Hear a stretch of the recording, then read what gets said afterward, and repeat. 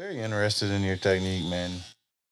So needle itself perforates the skin about the thickness of your thumbnail. It's going into the top layer of the dermis.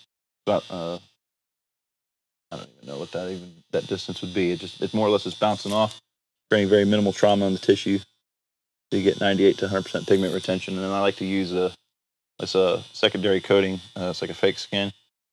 It traps all that plasma in between it, and it heals almost like a bruise would. If you smack your leg on a table or a chair, you'll notice it turns all blue and purple, and then eventually turns brown and yellow and all those other fun colors until it disappears. Well, that Saniderm, it acts like a secondary skin and allows that plasma to go to work on healing the top as well as the bottom, and it's not drying and turning into a hard scab.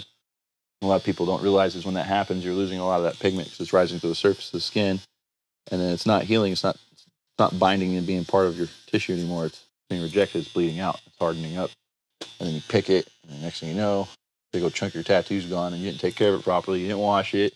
You didn't keep that plasma off. So, oh, you fucked up my tattoo, bro. After you're going swimming in the pool when it's full of chlorine and all those chemicals, they like to try to blame us. But I've been doing this long enough. I'll be like, no, bro. That's a chemical burn. Your dumbass went and got in a pool. You ain't gonna lie to me. How does it not scab up? So if you wash it religiously like you're supposed to, if you're not wearing the Saniderm. The cool thing about Saniderm is it's a waterproof protective barrier, and it allows it to heal at an even rate. And within 3 days to 5 days, you peel it off. All the dead skin and plasma comes off with it. It's like all that plasma that's sitting on top of it will just suck it right in.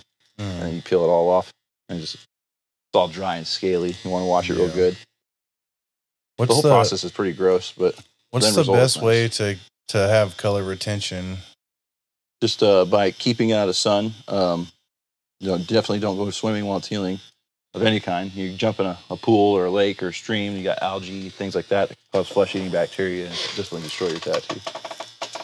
Definitely don't put Neosporin or be on antibiotics before you get a tattoo, because that's also going to cause it to reject, being that it's a foreign substance that's being pressed into your skin. Your body's going to go to fighting it.